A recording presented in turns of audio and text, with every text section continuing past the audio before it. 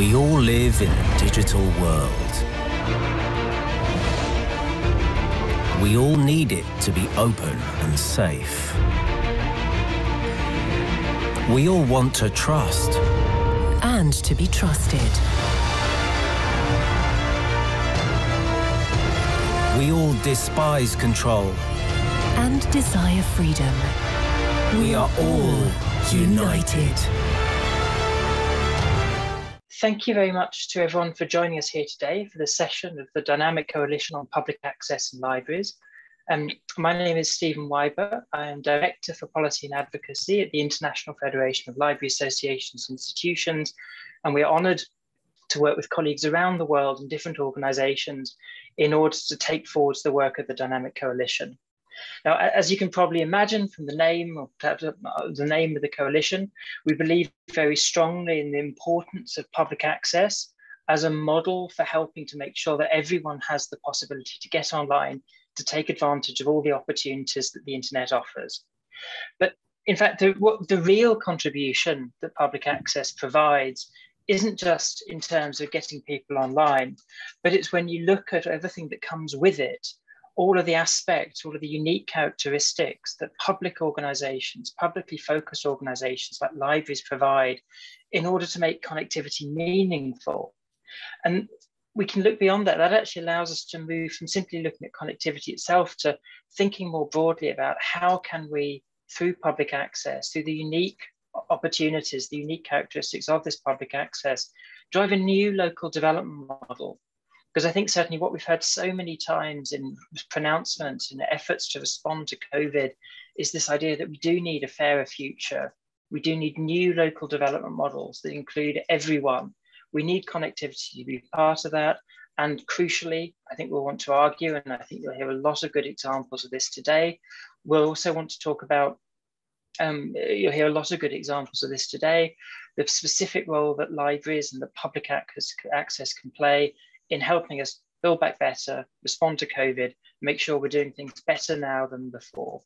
So we're going to hear from a wide range of really excellent speakers from around the world who will show that, while of course we'll be talking about local development models and how we can promote more inclusive local development, crucially, this is a thing that works around the world. This is something that we hope that all governments will be looking at, all governments will be reflecting on. How can we make better use of public access and libraries in particular, to drive growth?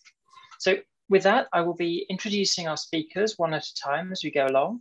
I therefore, first of all, like to invite Valencia Dresvianikova from the International Federation of Library Associations and Institutions, who will talk a little bit and help set the scene by presenting some research that's been carried out, looking at evidence of those impacts, how we calculate those impacts, what's the difference that public access can make for individual and for local development. Over to you, Valencia.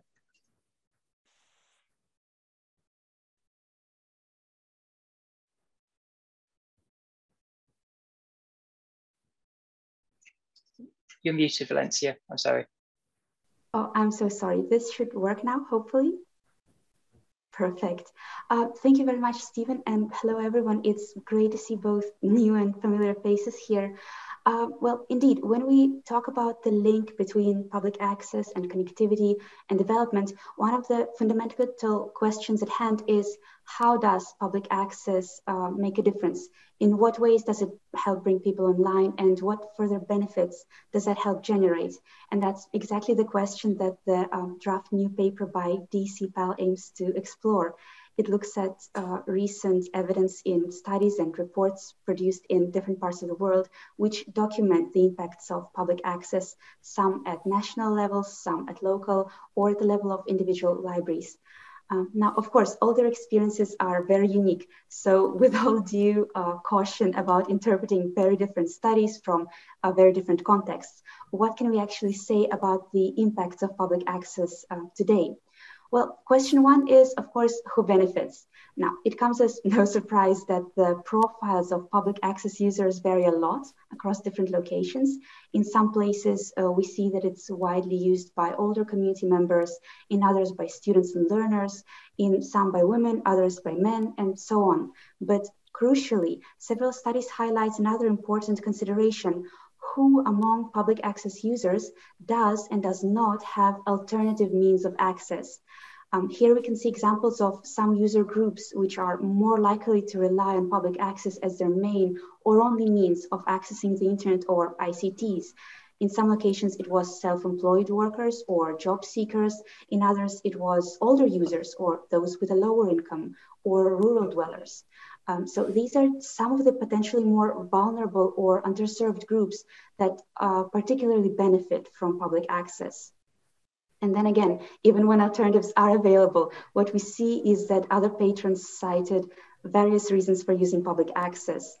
Some in order to get staff support with digital queries, others to use other ICTs like printers or scanners, some because it's convenient, some because it is free or for a change in scenery, or as a supplement to other services provided at the location, and many, many other reasons.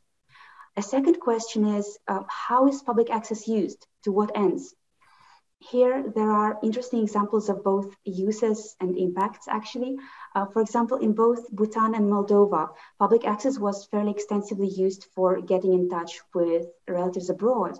In Ghana, mobile libraries equipped with public access helped offer digital skills classes in schools, leading to a rise in passing rates in national exams on ICT. There are impacts on job seeking reported, for example, in Toronto public libraries, while other users there have completed digital creative projects. Elsewhere, reported impacts include time and money saved, for example, by making it possible to access e-government services. Now, another key impact area is digital skills building enabled by public access, anything from basic ICT skills to advanced competencies.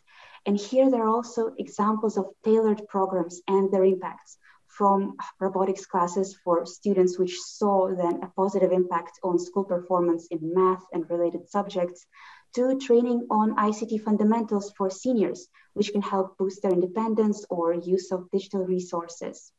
Now, interestingly, on the spot, on-site support seems to also be an important factor here. For example, in both New Zealand and in the UK, library staff reported substantial, in some cases every day, demand for such support among patrons. Questions can range from fundamentals like how to use a computer, mouse, and keyboard, to more specific things like finding travel information or accessing a specific website. These are just some of the reported impacts. It of course goes further if we consider value-added services like lifelong learning, local content creation, and more. Now, the second key part of the draft paper actually looks at the many different ways that public access can and have been measured, the impacts of it. So what we see is, in fact, a wide variety of tools at our disposal and several key sources of information we could turn to. On the one hand, collecting data from public access vendors can offer insights on the availability of public access, what services are offered and where, their traffic and usage, possible funding mechanisms, what kind of support staff can offer, and so on. On the other hand, data gathering among public access users can offer insights on the demand side of things. So who uses facilities in terms of various demographics, especially, why they choose to use it, and what kinds of activities they carry out. This can also help ask exploratory questions like what barriers are there to digital inclusion users that the user experience, what public access enabled services they'd like to see introduced, and so on. At the same time, both groups can offer insights on how users benefit from this access and what impacts it has on their lives, whether it's costs they avoided, skills they developed, and so on and so on. All these can be done by both quantitative measures like surveys and qualitative like interviews or focus groups. As a standalone category, we could also highlight efforts to assess the economic value of public access.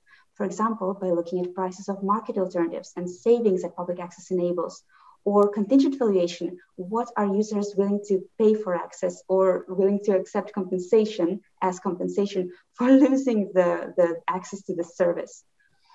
And finally, taking a broader look at the perspectives among the general population or among non-users can also really yield valuable data.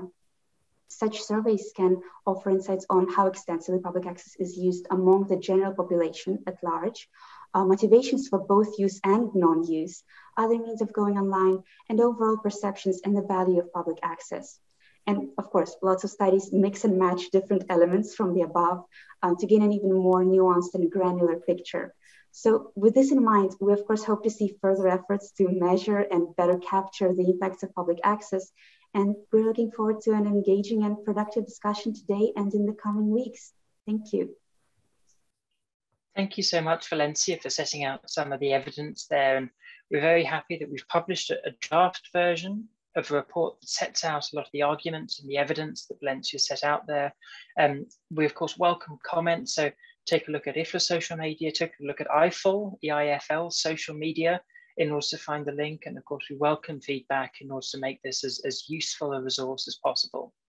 So there we've had sort of the global view of the evidence that there is of the different ways in which public access is contributing, which is making a difference, and which is contributing to a more equitable, a more inclusive model of development. What we want to do now is really look around the world to really deliver on what I talked about earlier about this being a model that can actually make a difference in different parts of the world, that really does provide a solution, a solution that contributes to that goal of universal, meaningful connectivity. For that, we're really happy to have 4 panelists from Asia, from Europe, from Africa, and from Latin America and the Caribbean, who will talk to us, who will share their ideas and their experiences about how this makes a difference, how those different aspects of public access make a difference. So first of all, I would like to invite Ioan Octavian to the stage. And Ioan is an independent consultant with a background in library and information science and data. Ioan's a member of the multi-stakeholder advisory group at the Indonesia Internet Governance Forum and a board member of the Association of Library and Information Professionals in Indonesia. Ioan, over to you.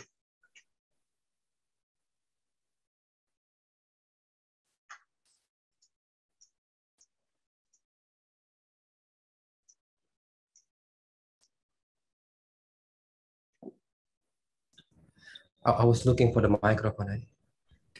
You found it. It's yes. Good. Okay, so I start sharing. Can you see my screen now? That works. We can see the back end, so it's not full screen. Okay. So slideshow, sorry. I think let me just do this. That's also okay, is that? It's big enough. Okay. Okay, so this is a story from Indonesia. Actually, it started in 2011, where when Perpuseru, Perpuseru is come from the word library and fund. Perpustakaan Seru, so in short is Perpuseru, is a program organized by the Coca-Cola Foundation alongside with the Bill and Melinda Gates Foundation support. So the aim of this program is developing the public libraries into a community learning center and by providing information technology-based services. This program is led by Erlyn Sulistianingsih. She's a wonderful and passionate lady, and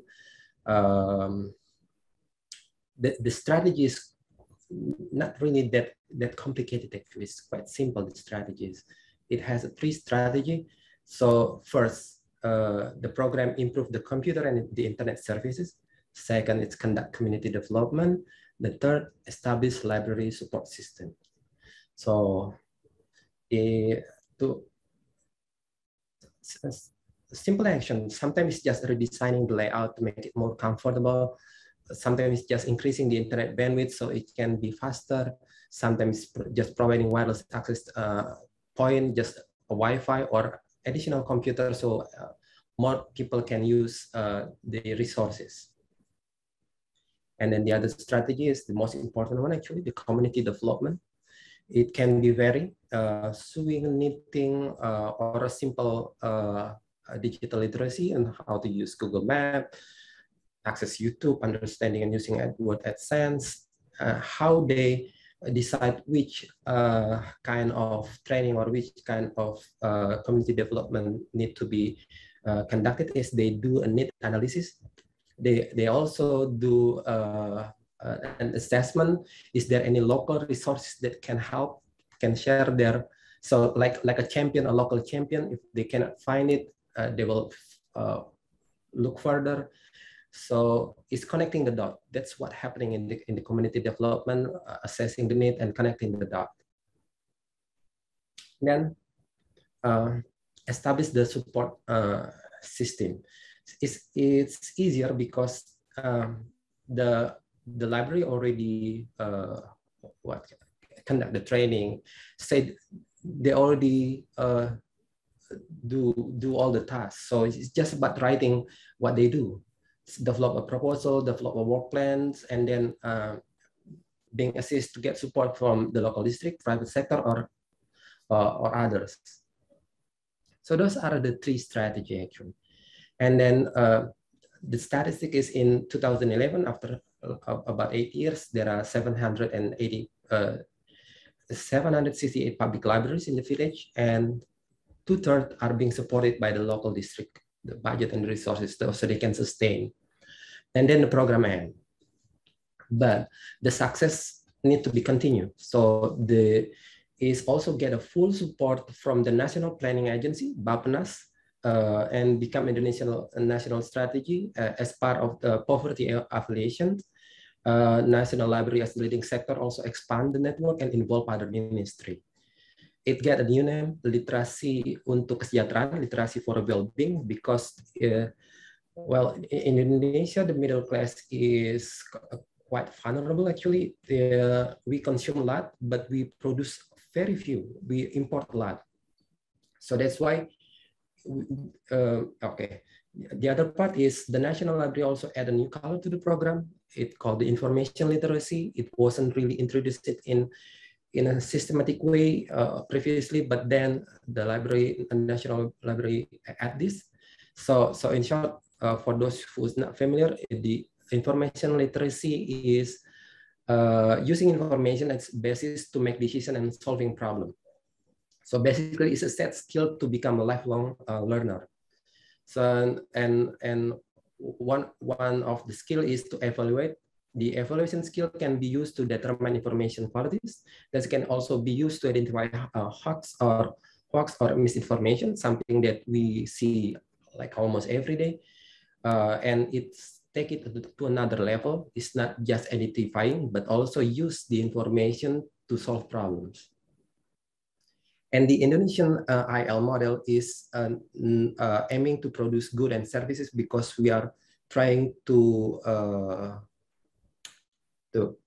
get to have more products and to have more services, not just spending or shopping. What else? Okay. This is one of the success story. There are plenty actually. This is one of the success story. Asnawati was invited to give a training, a sharing session to the community, how to make songkok. And then the library also helped to promote in social media and website. And previously, Asnawati only sell it through local stores, but then she see new opportunity. She see after being promoted, after being introduced to the community, it's get expanded.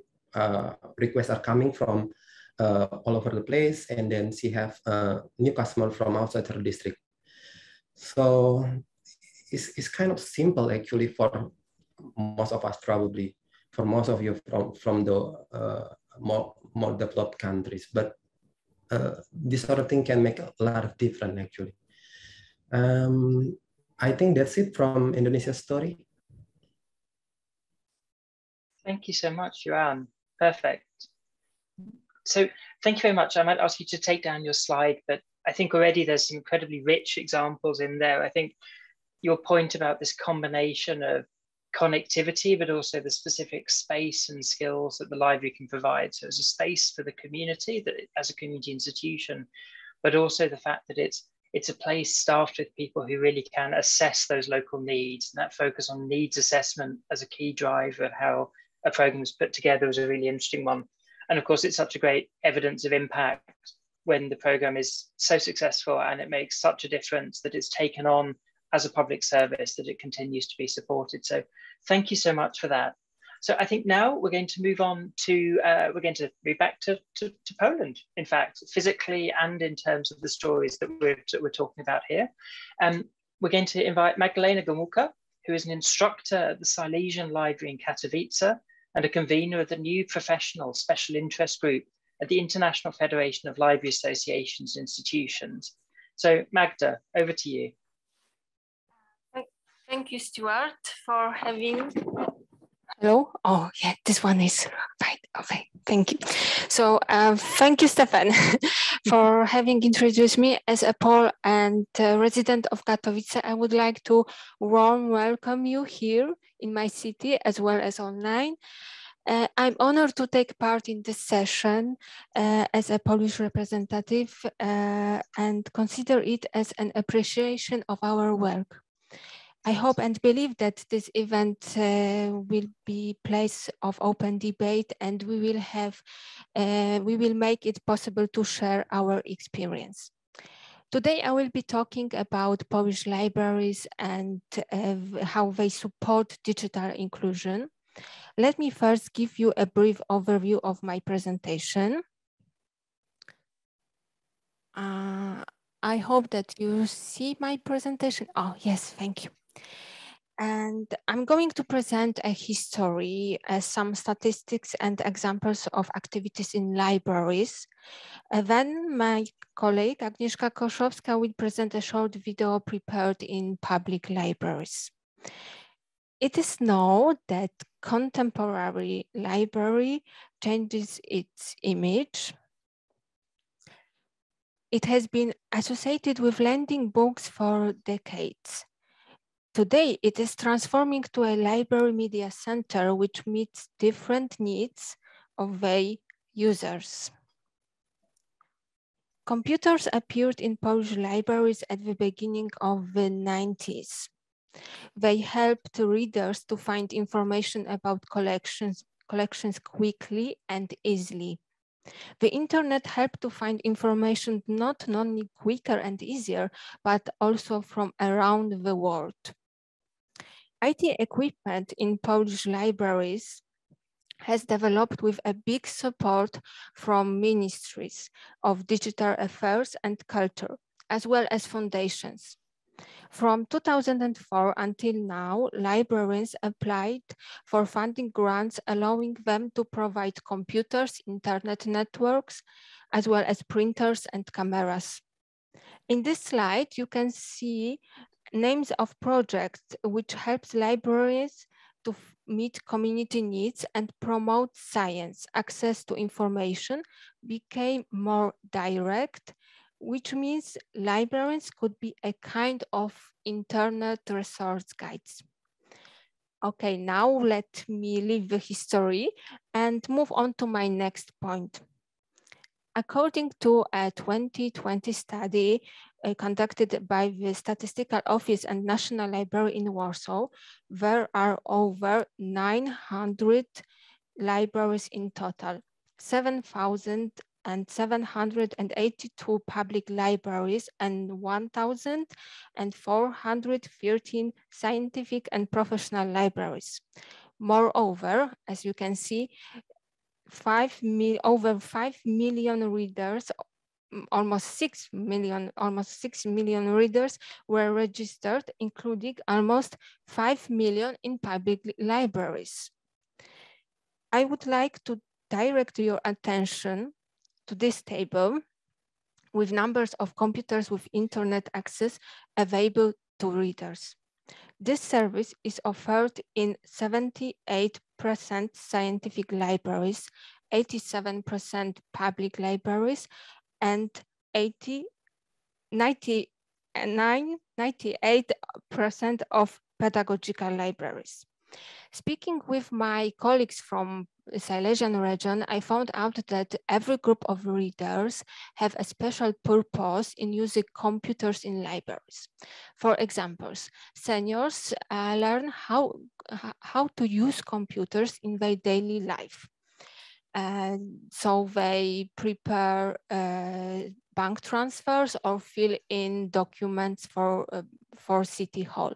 Teenagers spend in library time between school classes and extra activities.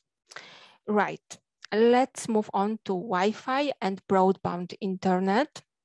The access in different types of libraries, it's quite similar and amounts to 61 and 69%. What's more, the data about public libraries indicate the internet access in urban and rural area. Based on my findings, most libraries offer the internet access on the same level. In order to explain the issue in a better way, I would like you to show the latest ACT for public administration research. This study stated that there is no difference whether you live in a city or village. On the one hand, almost all houses with children have the internet. So this might be something obvious for teenagers.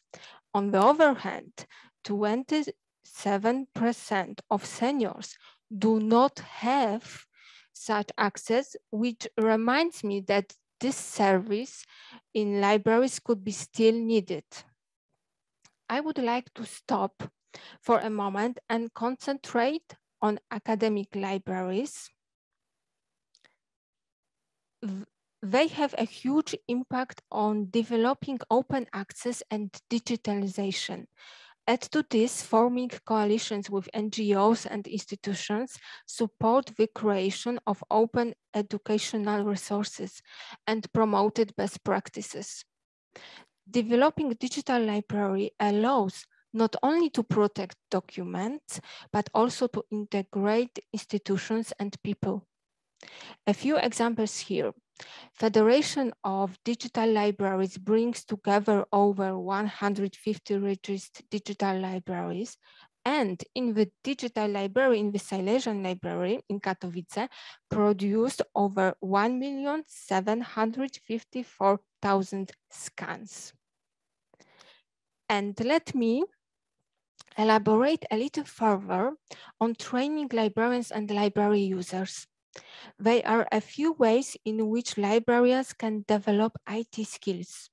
One example that demonstrates this is workshops organized by regional public libraries, foundations, and institutions.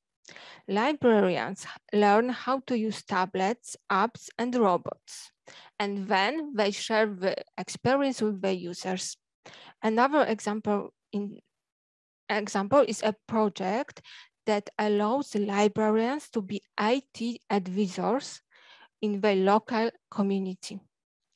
Polish readers attend many campaigns promoting digital skills such as Hour of Code, Safer Internet Day, Open Access Week, as well as All Digital Week.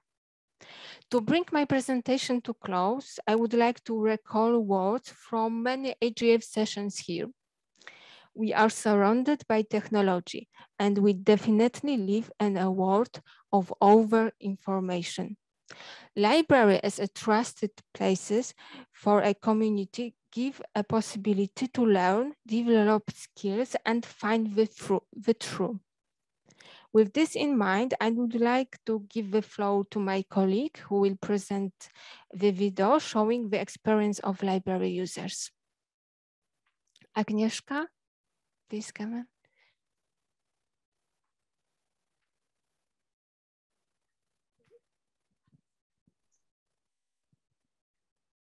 Thank you. This is Agnieszka from Information Society Development Foundation. It's a great pleasure for me to present you a short movie which illustrates the data about public access to the internet and to technology in public libraries in Poland, and examples of digital education activities that libraries are doing.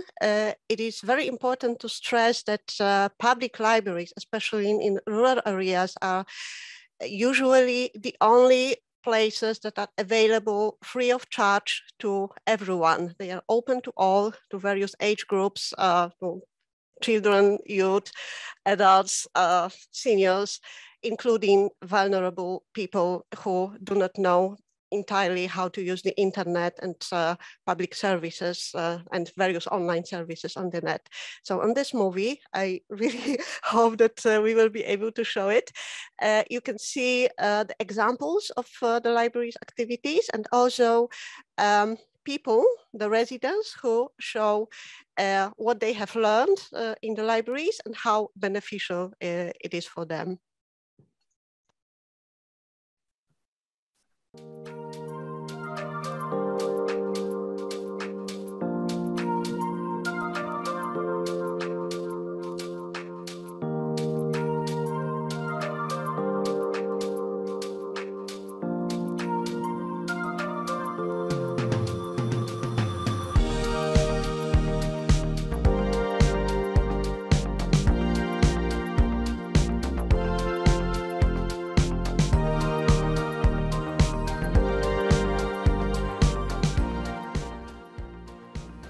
Robiłyśmy kursy właśnie dla osób starszych, dla seniorów, osób, które nigdy nie miały kontaktu albo słabo obsługują komputer, nie znają internetu.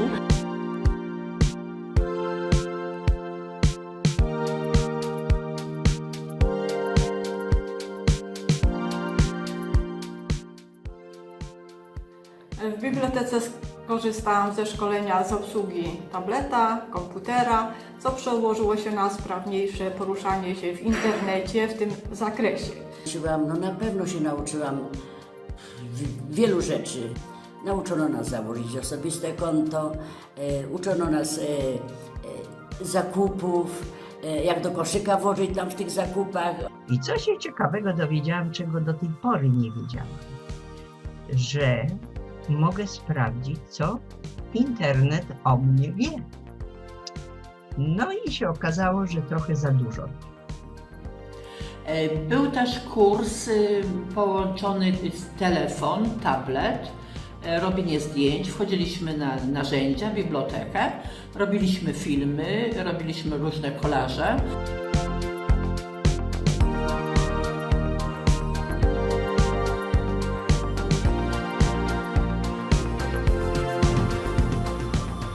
Że cyfryzacja to jest nasza codzienność. W tej chwili jest trudno sobie wyobrazić bez życia komputera czy tabletu, no ewentualnie komórka, bo w komórce też mamy internet.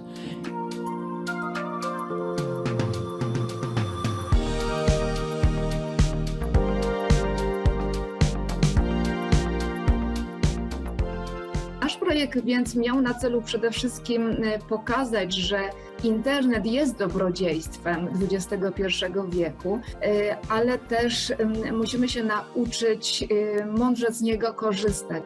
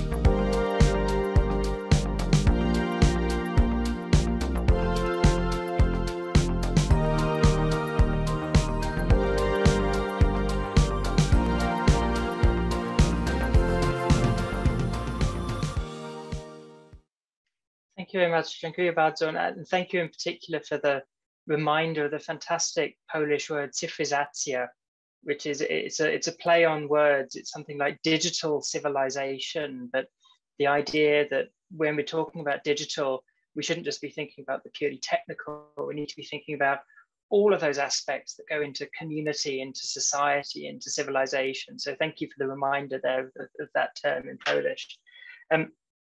Thank you too, just also for underlining that really key point that through this access in libraries, supported access in libraries, by doing this, not only are you potentially helping such a huge variety of different people, so many different groups can benefit, but they can also benefit in so many different ways. I know a library computer can help an older person communicate with their family or fill in a form. It can help a younger person develop new skills. It can help a parent access government services. So there's so many things that can be achieved through this one investment. One thing in particular that you mentioned there that I know we'll now come on to more is the topic of open access and the importance of, I see the comment in the chat, I'll try and spell it right for you, Teddy, shortly. One of the points mentioned there was the importance of open access and making sure that there's access to content that actually makes a difference, content that's locally relevant. But again, I've said it's not just about connectivity. We also need people to be able to access materials that matter for them, that make the internet something valid. And so in order to explore that, I'm really happy that we're moving to Africa now. And I would like to invite Alice Kibombo to the floor, who is the Wikimedian at resident, AFLIA, that's African Library and Information Association Institutions. She's a member of the Wikimedia Community User Group Uganda and has coordinated and facilitated various Wikimedia projects and GLAM-related campaigns throughout Africa. With that, Alice, I'd like to hand the floor to you.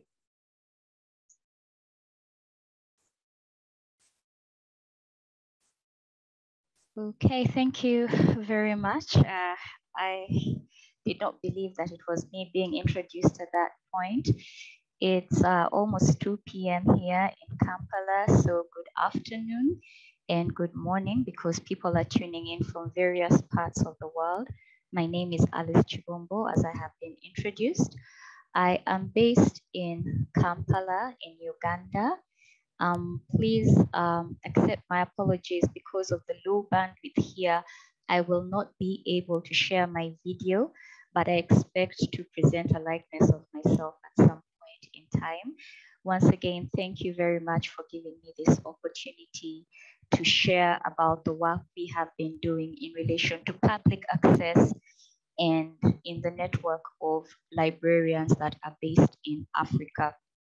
So for the last year or so, I have been engaged as a Wikipedian in residence with AFLIA, and this engagement started sometime last year and slowly coming to the end.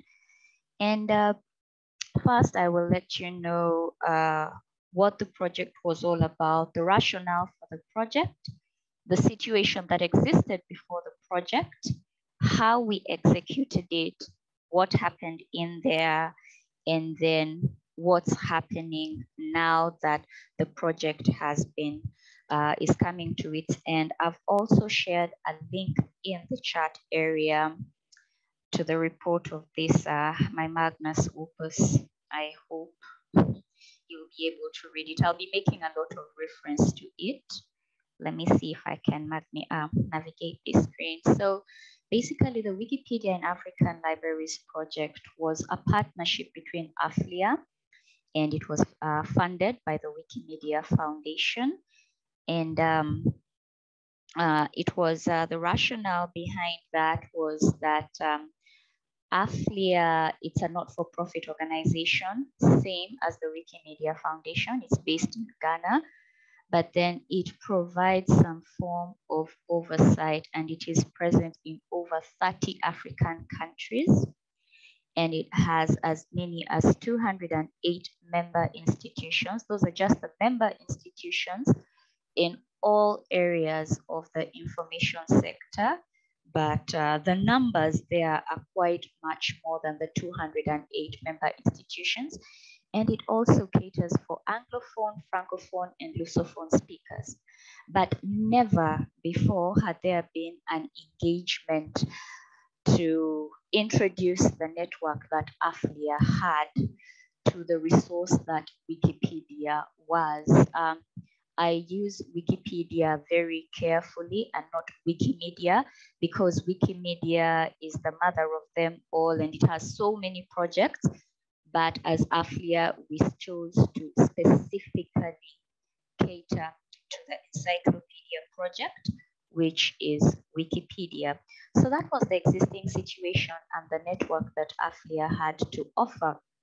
And before we could actually unleash this next big thing onto the African Information Society, on the collective of it, we did a pre-course survey, and we had a number of respondents. There were over 400 respondents before we started, and 80% spoke English. French were 9.1%, and the Portuguese were relatively fewer. And I'll tell you the relevance of these statistics because they were very crucial when it came to planning.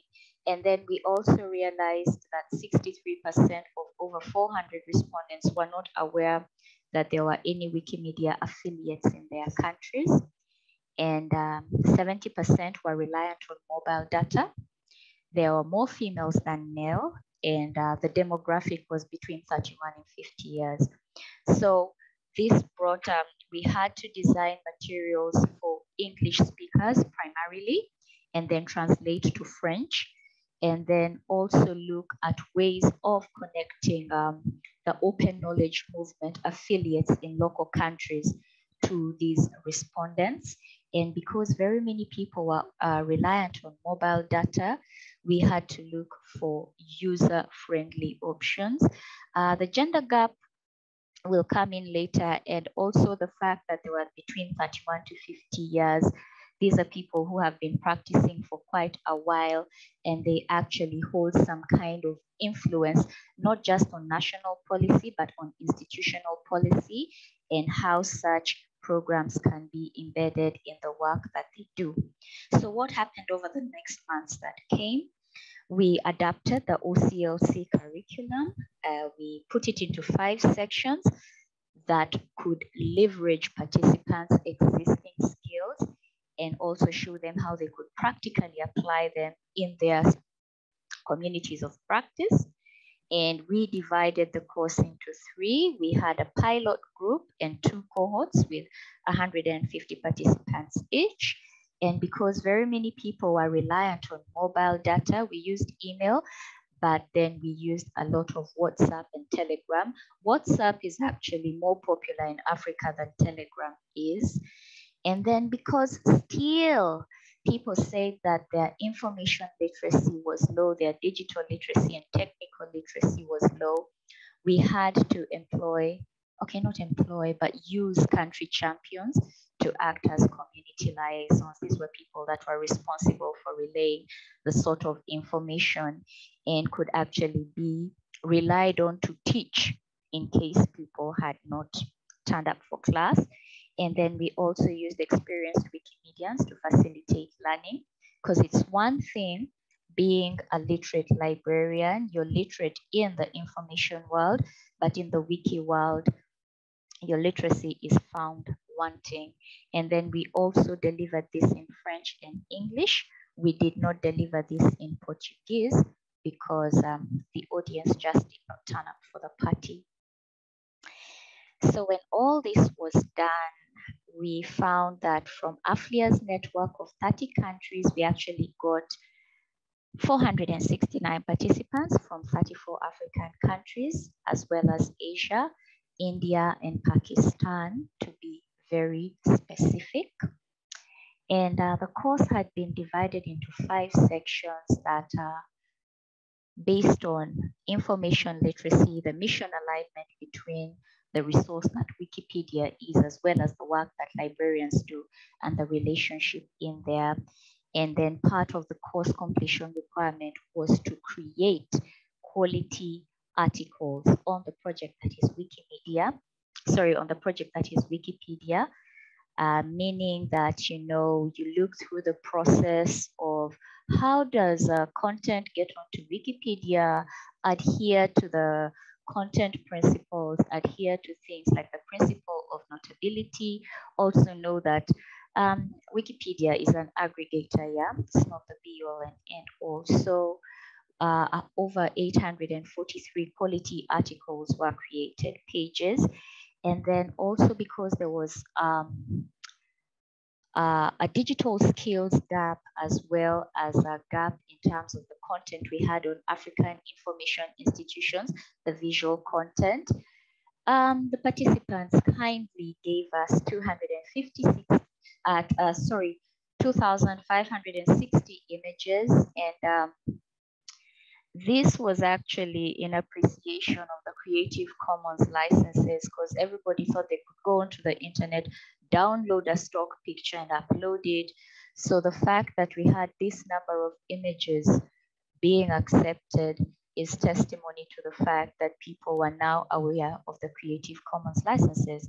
And also because we know that Wikipedia is only as strong as its references, we had over 617,000 references added. But that is just in terms of the content generated. We also had to look at the quality of the impact on the participants and the skills that we had. So previously, very many of them said that, you know, we don't know if there are any communities, local Wikimedia communities in our countries that can help us. And that number actually shifted. So you see that the bottom half that I'm presenting now are the results that we got from the post-course survey. Again, we had 400 plus respondents, 403 respondents to be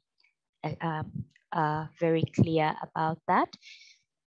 And so 42.7 of these 403 now say that, yeah, we know our local affiliates.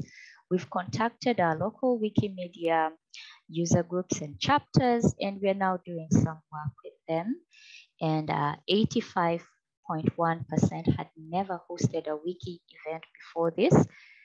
But that number has since dropped to 73.3%, and I'll be giving you a little bit of the details on that. And then before that, there was this perception index. Wikipedia has a bad rap for a number of reasons, you know. And most of the participants, a very big number of the participants joined out of curiosity to see if they could be disabused of their notions, to see if the myths could be busted. And I'm glad to say that the perception index out of 5 had actually risen to 3.95%. Let me use my primary 4 math skills and round that up to 4. So there's a positive perception now among the participants. And also very many people also had reported that their technical literacy was low, or it was manifest in their participation in their activities. So I think because people had to work on mobile devices like tabs and laptops, we found that the computer and digital skills, as well as the research skills, had increased to those percentages cumulatively. So what then came up from that? There are participants who got out of the course saying that, you know what, I have enjoyed this so much, but I'm not going to enjoy this alone. I would request for such a partnership to specifically train the people in my locale. So we are going to look for potential partnerships and sponsorship from the Wikimedia Foundation, and Zimbabwe Library Association comes to mind. They are aggressively following this up. So please stay tuned to your social media. We will be updating you on this. And as I'd mentioned before, the course was divided into 5, and the last was on community engagement, you know, for individuals to conceptualize how they could then, you know, begin manifesting the things that they had learned over these 12 weeks, how they could begin imparting this kind of skills to the community. community, how they could share these kind of skills to the community, and how they could further the vision and mission of the Wikimedia Foundation, as well as their institutional goals. So again, Zimbabwe comes to mind. Zimbabwe and Kenya, the students from Zimbabwe and Kenya were able to host at least 4 events, 4 and counting. And then we also have a photographic and structured data competition that revolves around monuments and heritage sites. In Africa, it's called Wiki Loves Monuments. And for the very first time, the individuals that actually work in the Museum of Natural History in Bulawayo in Zimbabwe said, listen, we are taking this up and we are going to be contributing images and using the skills that we have gained to contribute to the metadata that is in Wikipedia. And then there've been some other events in Kwara State in Nigeria. And right now, as I speak, it's still ongoing. There's an editathon at Laris at the University of Ilorin in Nigeria as we speak. So these are the kind of things that the participants from the course have been imparting to people within their community. I cannot give you all the numbers without waxing lyrical. So I shared a link to the final report of the project. And in case anybody has any questions, I am still in the room and I'd like to hand the virtual mic back to the moderator. Thank you. Thank you very much, Alice, and thank you for such really strong examples of what you're doing. I think that also underlines some really interesting arguments and really interesting characteristics of successful public access programs, that often they're about partnerships. It's not about libraries trying to do everything themselves. It's rather about libraries bringing the skills, the characteristics, the qualities they have to the table and combining them. So in this case, the existing knowledge around information literacy, the outreach, the knowledge of communities, the knowledge of information, full stop, of librarians, combining that with the platform, with the support that Wikimedia Foundation can provide, the platform that Wikipedia is, in order to help correct that imbalance of content of the internet, to help people see themselves as creators of information and make sure that their communities find materials that are relevant for them. So thank you for that, Alice. Indeed, please do post the link to the report in the chat. Now we're going to head further west again, and we're going to hear from Ezio Neira Magana, who is based in Peru. He's the former institutional head of the National Library of Peru and is a writer, editor, and translator, as well as being a scholar at the Liberal Arts Facility at the Adolfo Ibáñez University in Chile. So Ezio is joining us by video, so I'm going to share the video clip, but he will also give an opportunity to hear more about the importance of providing access to content as one of the unique contributions that public access in libraries plays to meaningful connectivity, plays to contributing to new development models.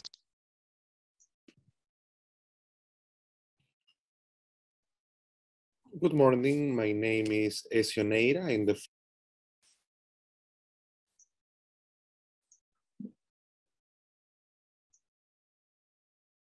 I apologize, I'm just going to.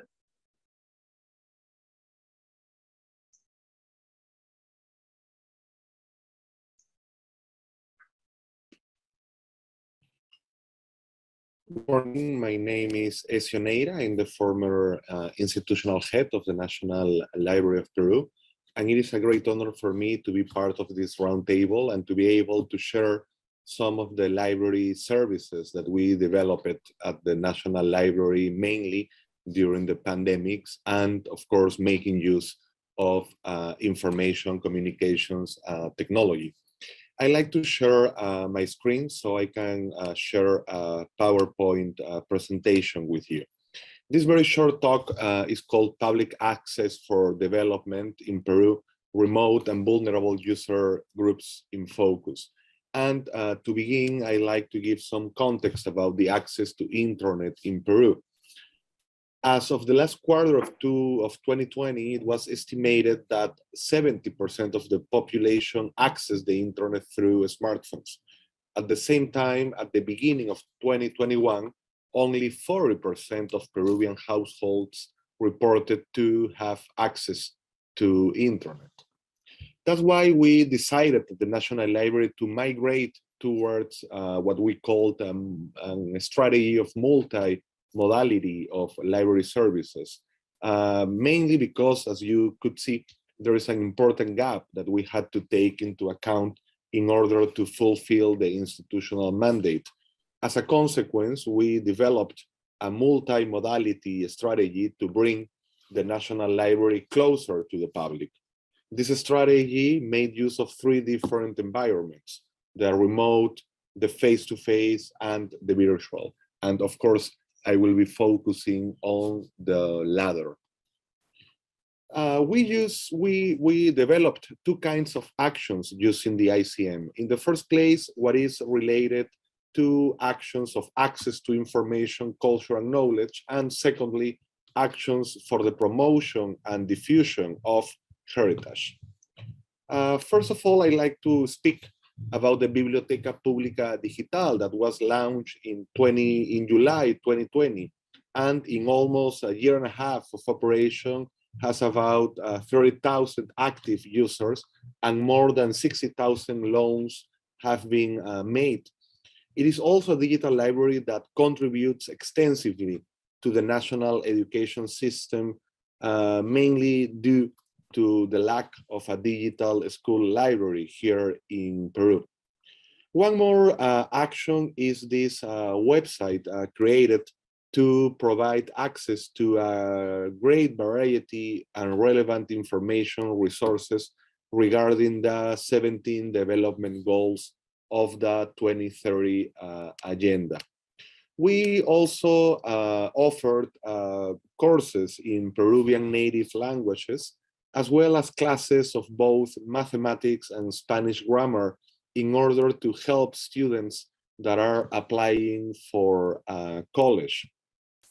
Also, within actions of access to information, culture, and knowledge, I like to speak about the academic programs that consists of keynote talks offered by academics and experts from different countries, from different parts of the world. The programs have been truly successful, with on some occasions as many as 3,500 people watching the talks live. It also allowed people from different parts of Peru and from different parts of the world to access high quality contents for free. Now, on the second kind of actions, I like to talk about the actions for the promotion of heritage. First of all, I like to talk about Memoria Perú, Recorridos por el Patrimonio de la Biblioteca Nacional, that offers a tour of the different collections that the National Library protects. These are grouped into 4 major routes: creators, imagined communities, views from art, and transitions and social transformations. It also incorporates, to begin with, 15 specific microsites that allow access to very important materials that are protected at the National Library. Finally, I'd like to speak about the transcriptome that consists of making all materials from the National Library available to the public. So after taking a free course in paleography offered by the National Library, they could transcribe the handwritten text into contemporary Spanish. Until now, about 1,000 transcripts have been made. About 900 participants have taken part into this action. More than 10,000 people visited the website. Of course, more than 60,000 people have been part of the reproductions of the different events related to the transcriptome. Well, Thank you. Thank you very much for your attention. I hope this presentation was of your interest, and I like to send my best wishes for all of you. Thank you very much.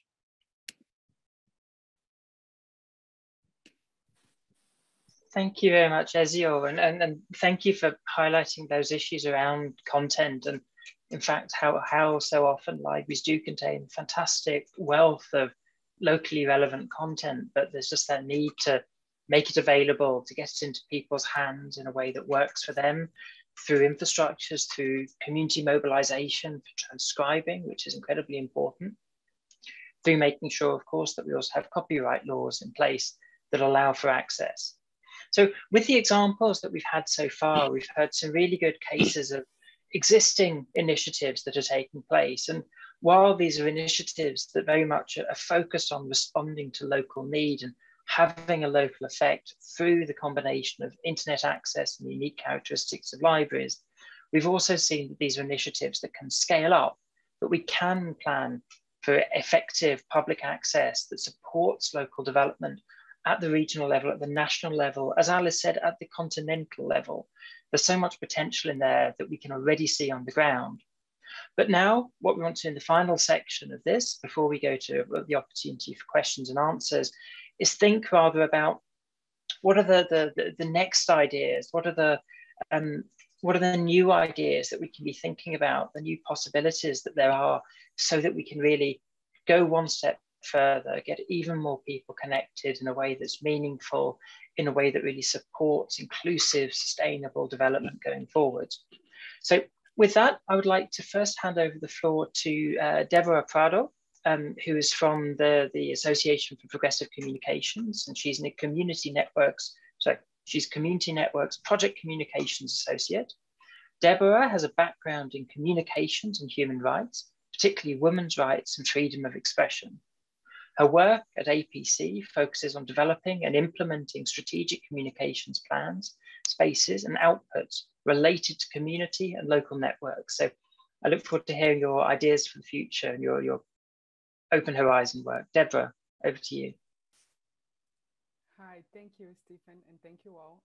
I'm very glad to be here today to discuss the community-based development model. Could I say, you're a little bit quiet there, Deborah. Are you able to speak a little bit closer to the mic or a little bit louder?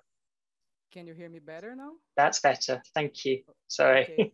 No problem. I will be holding the mic, so it's better.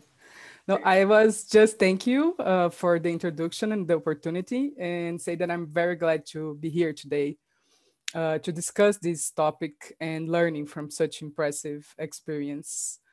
As I have been introduced, I'm Deborah. I'm based on Brazil, and I have been working with strategic communications with the Local Networks Initiative. This is an initiative led by APC in partnership with Rhizomatica to contribute to an enable ecosystem for the emergence and growth of community-based connectivity initiatives in Africa, Asia, and Latin America.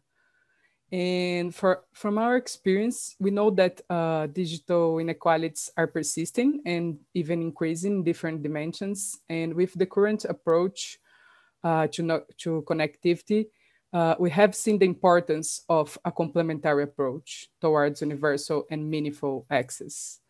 And the context of the pandemic pointed out to the urgency of ensuring the right to information and made its relation to connectivity even more visible to the world.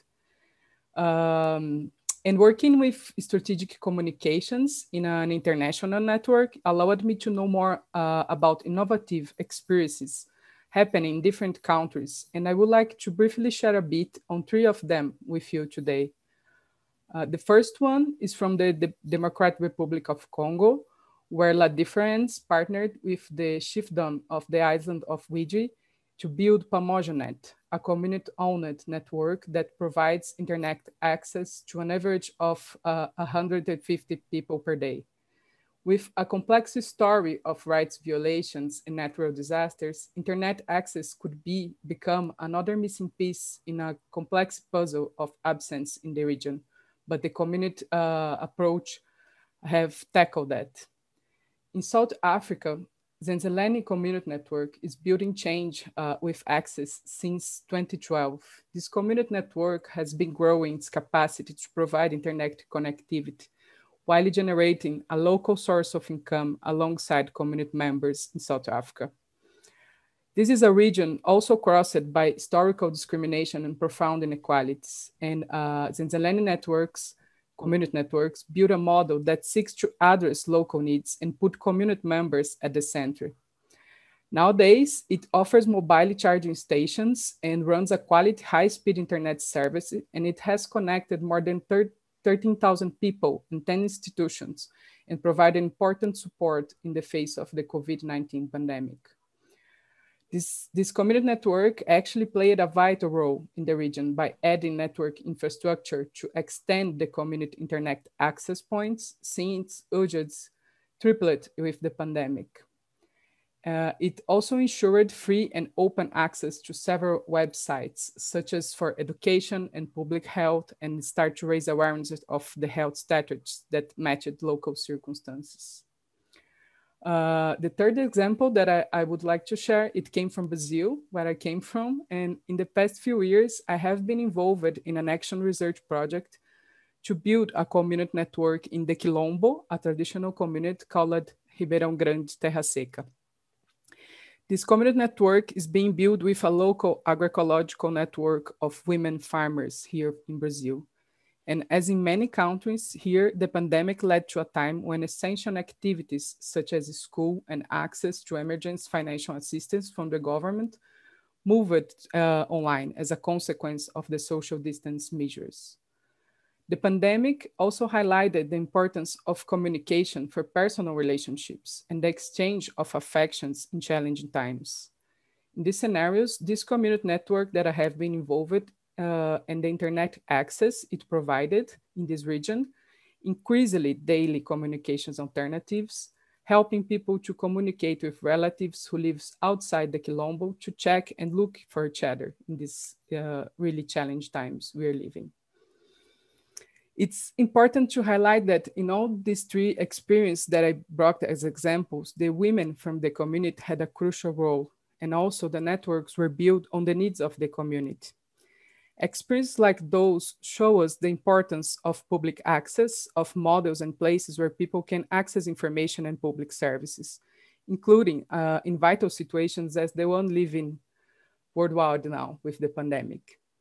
They allow local communities to develop their digital skills and technology, to share their stories and develop local content, as others in some sessions that you could watch here in IGF yesterday. They can be an opportunity to support women and other often marginalized groups. But these stories are also about our own right to information, because without public connectivity, all of us on those kind of projects will not have the chance to listen and learn from multiple communities living in different contexts. We would not know about lived and concrete examples where access is linked to many other fundamental rights. And also, public connectivity is an enabler to look at what is around and to the local experience, and not being a reproducer of structural silences and inequalities. So to support development of digital skills and technologies local, to allow a bottom-up approach to build a more effective and inclusive approach on connectivity, we need public access. With it, we can all learn together. And I want to say that by listening to the great interventions here today, I could see many synergies between community networks, this kind of community centers and libraries experience around the world. This made me to reflect on how could community centers collaborate with libraries, or even what the centers could learn from the public libraries' experiences and strategies. And I know that we share the commitment to build a community-based development model and a more inclusive future. So I'm really eager to engage in the dialogue with you here today. Thank you very much for your attention, and also the opportunity to be here learning from you today. Thank you so much, Deborah. And I'm not even going to try to paraphrase what you said, because you said it so well. I think simply just to echo that point at the end, that there's so much in common between the logic, the spirit that drives community networks, and the logic and spirit that drives libraries. So I think certainly it's probably one of the questions to look at subsequently is how can we make sure that all the different movements working towards an inclusive model of digital development are able to work together, that libraries can be mobilized as partners within this and contribute effectively. So now, finally, I would like to hand over to Don Means, who has extremely kindly stayed up until stupid o'clock in the morning in order to join us from the West Coast of the US.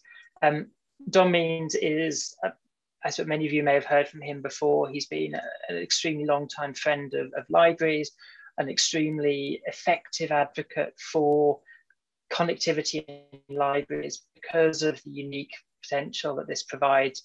And as a practitioner, he's run so many different projects showing what can be done, making things happen.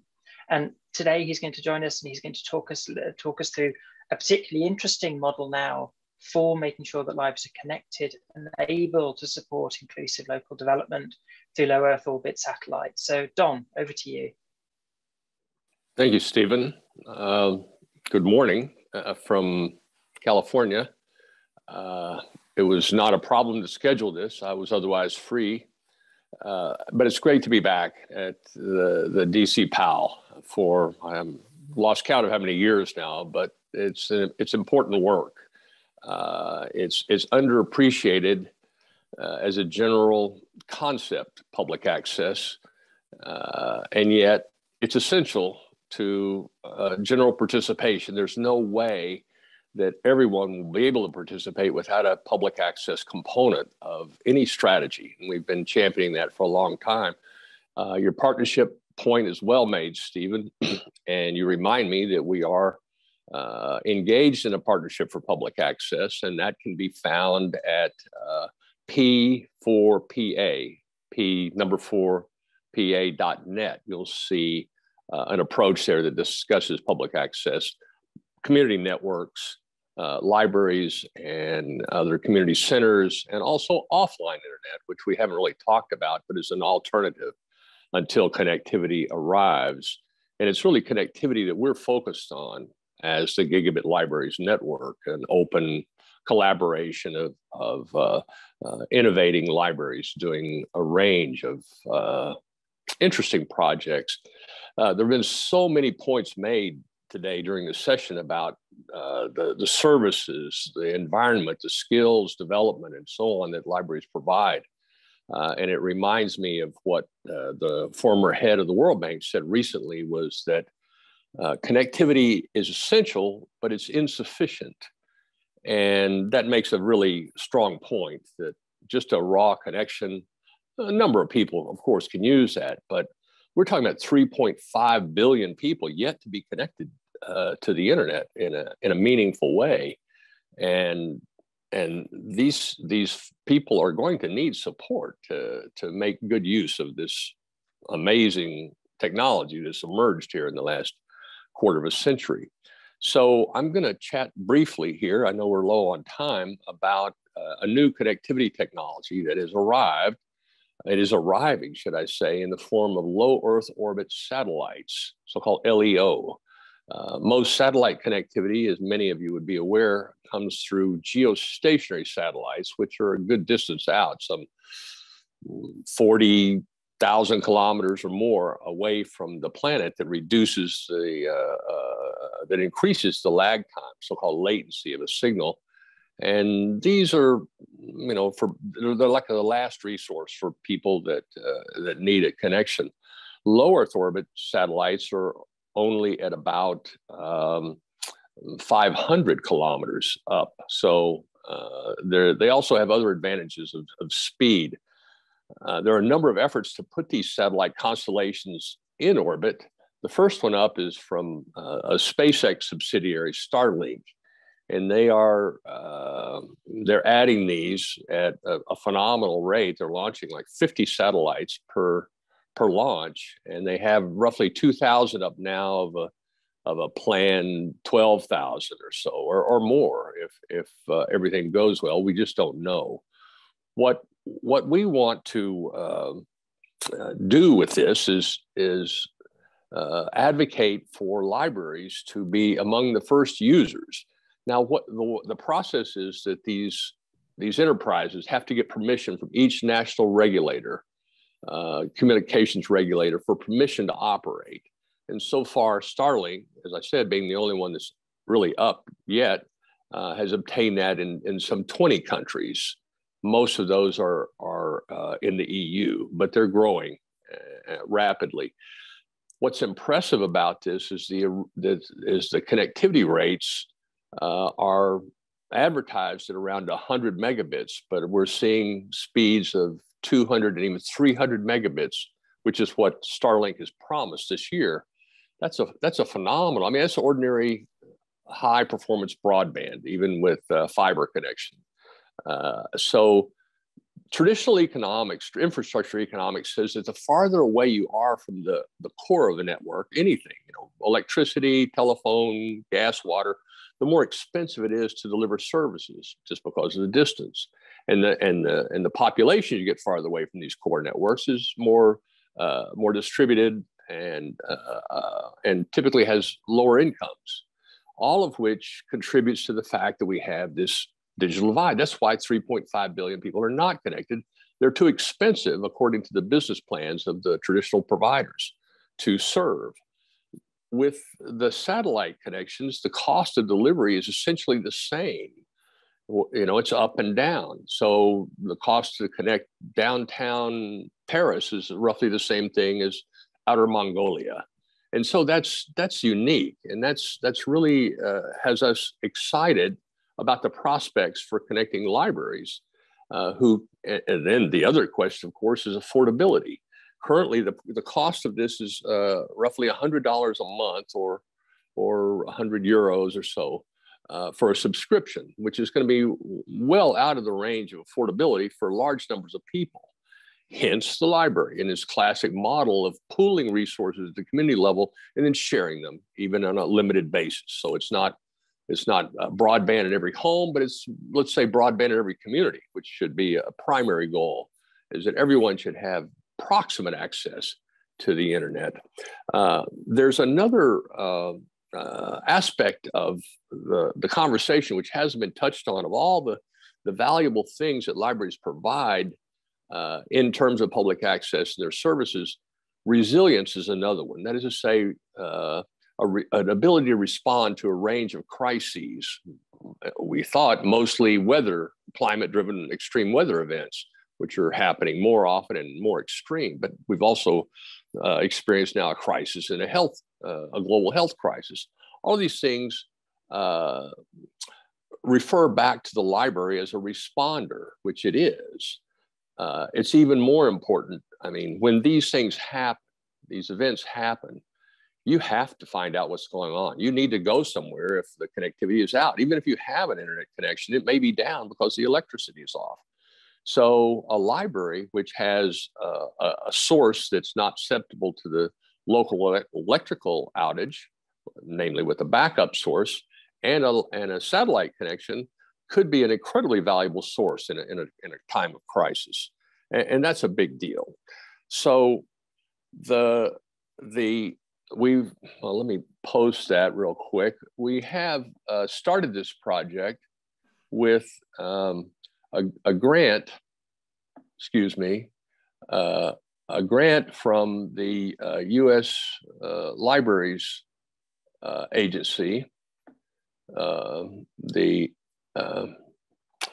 IMLS, to test this out. And so the first libraries connected with this LEO technology are in the Mountain West of the US, New Mexico, Montana, and Utah.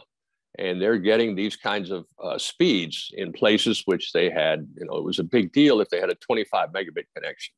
And now they're suddenly with 250 megabit connection. So this is a dramatic opportunity to shift the equation.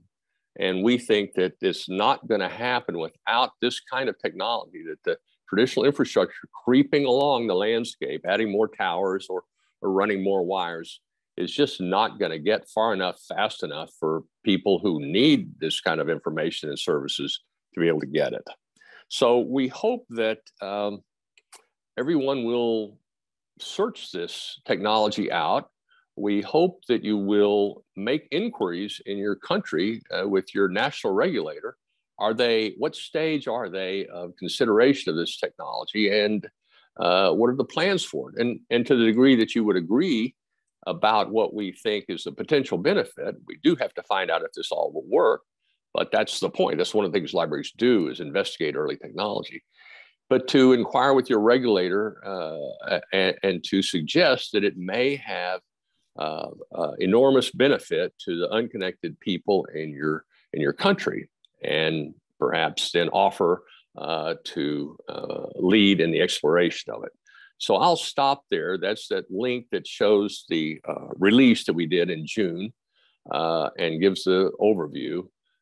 And you can all search Starlink and LEO satellite technologies and satisfy yourselves as to the various technologies and business models and so forth that are involved in it. It's really complex, but it seems to be done. It seems to be happening, and our early results are very positive. So we'll hope this may really goose up the distribution and the availability of this resource we've discovered has become critical to participation in the modern digital society. So thanks again for listening, and good luck to everyone. And hopefully we have some time for discussion. Thank you very much, John. Indeed, we do have some time. We have got about 10 minutes for discussion.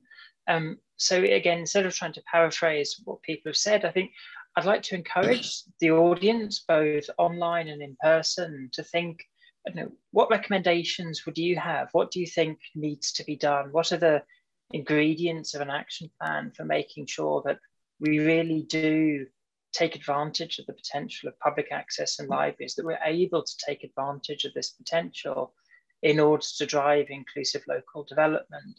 Is it connectivity? Is it skills? Is it investment? Is it regulation? I'd like, first of all, actually, to offer the floor to Ramuna Petuhavaite, who has been sitting on the stage and has been co-organizing this session with us. Ramuna, did you have anything that you'd like to add, or some initial suggestions? Thank you, Stephen. I think through this session, we wanted to just show examples, good examples and practices, and how libraries with public access, but also community networks, can contribute to better lives across the globe. And unfortunately, during pandemic, we just realized once again that not all communities can enjoy this. And really, public libraries and communities need a better infrastructure and also access to digital skills training to cope with the situation. And I would call upon all connectivity initiatives that are raising now, and also capacity building initiatives that are funded by public funding and also businesses, to just consider libraries as the players, as well as community-based organizations as the players of local, that can bring local changes. This is, I think, very important, and at the same time, encourage libraries and community-based organizations to reach out to other players and explain their potential and commitment, because this is also important dialogue and showing that we want to partner.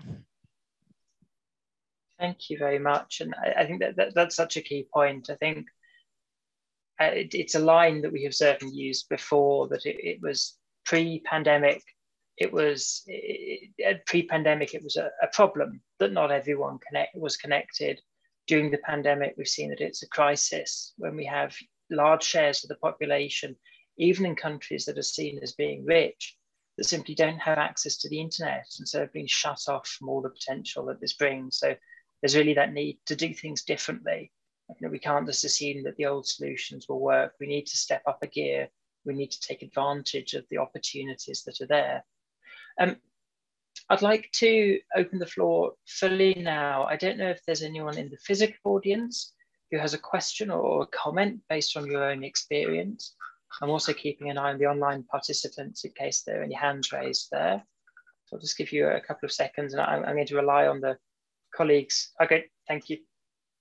We have a question, someone getting up to take a microphone. Stefan, we have one question and comment. Perfect, thank you. Thank you. Yeah, so thank you so much. Just to introduce myself, I'm Teddy Woodhouse. I'm at the Alliance for Affordable Internet. So could you speak a little bit closer to the microphone? So it's a bit dodgy online, but no worries. How about now? Hopefully this is working. Perfect. I'll come back. Much better. Thank you. There we go. So it'll balance out. Yeah, so I'm Teddy Woodhouse at the Alliance for Affordable Internet. Not a librarian, but a huge fan of libraries. So yeah, I guess I just wanted to respond from my perspective on your question, Stephen, of where is there a space for us to think about a space for action? And from my perspective, I think where things are headed, there's a lot of focus right now on individual access and measuring internet access at the individual level, which can be good in a number of ways. But that is in particular leading to mobile internet metrics. So it's smartphone ownership, it's having a mobile internet subscription, which is one type of connectivity. But I think libraries in particular, and so many of these examples have been so great because of how they're demonstrating this point for me, other aspects of connectivity that are a bit richer. It's other devices that are going to be more expensive than what someone can be affording at a household level or at a family level. And so what I think would be really compelling to see is suggestions around what are kind of almost community level connectivity metrics that are, is there going to be a public access point in every community? Is there going to be desktop computers at a certain ratio? Things like that, that are kind of almost a second layer of indicators that are going to be really important for governments that are making these policies and decisions of how that comes together. So yeah, that's my perspective. Thank you everyone for a great session so far. Fantastic.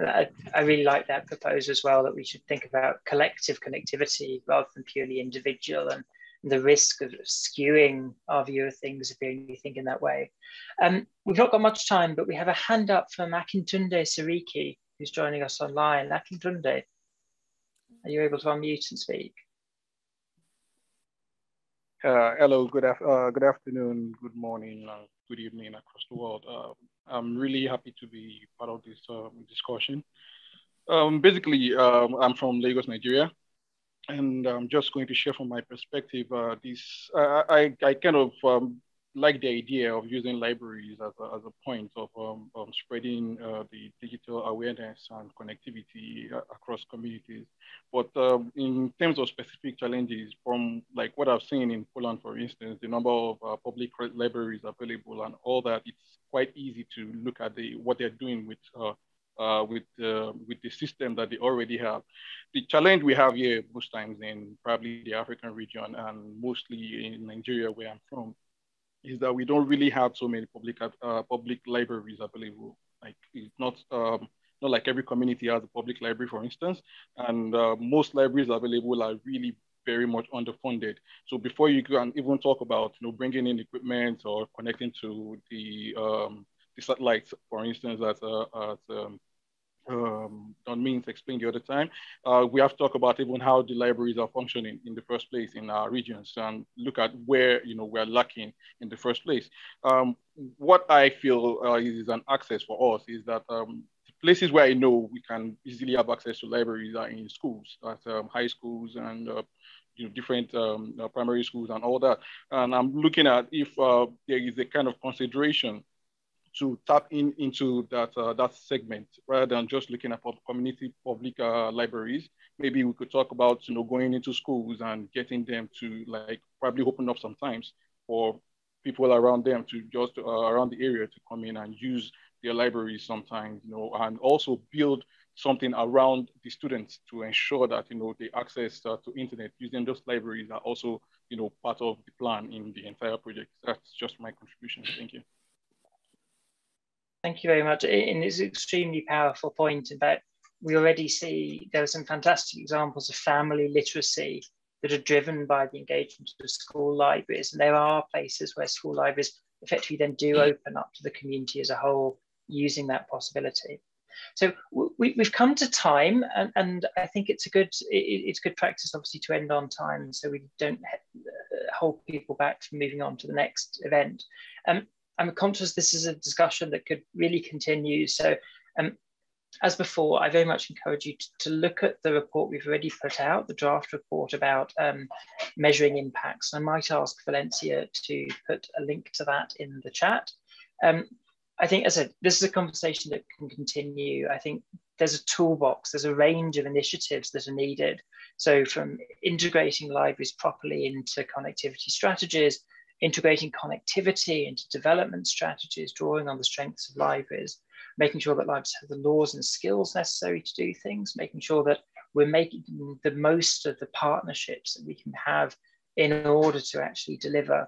There's plenty that can be done. Hopefully, we look forward to working with anyone interested, anyone active in this, in order to actually make these changes happen on the ground, to make sure that all of the good work that's taking place, these great examples that we heard at the beginning, that we heard from the beginning, from Yuan, from Magda, from Agnieszka, from Ezio, from Alice, that we can really spread these examples, take advantage of the fact, and make sure that really public access and libraries plays a really full role in building back better and building a more inclusive future.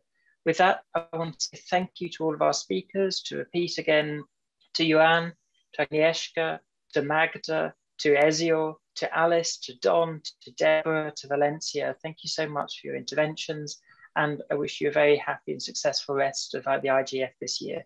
Thank you and goodbye. We would like also thank you, Stephen, for moderating this session, Valencia for preparing, and participants for that you will be with us today. Thank you.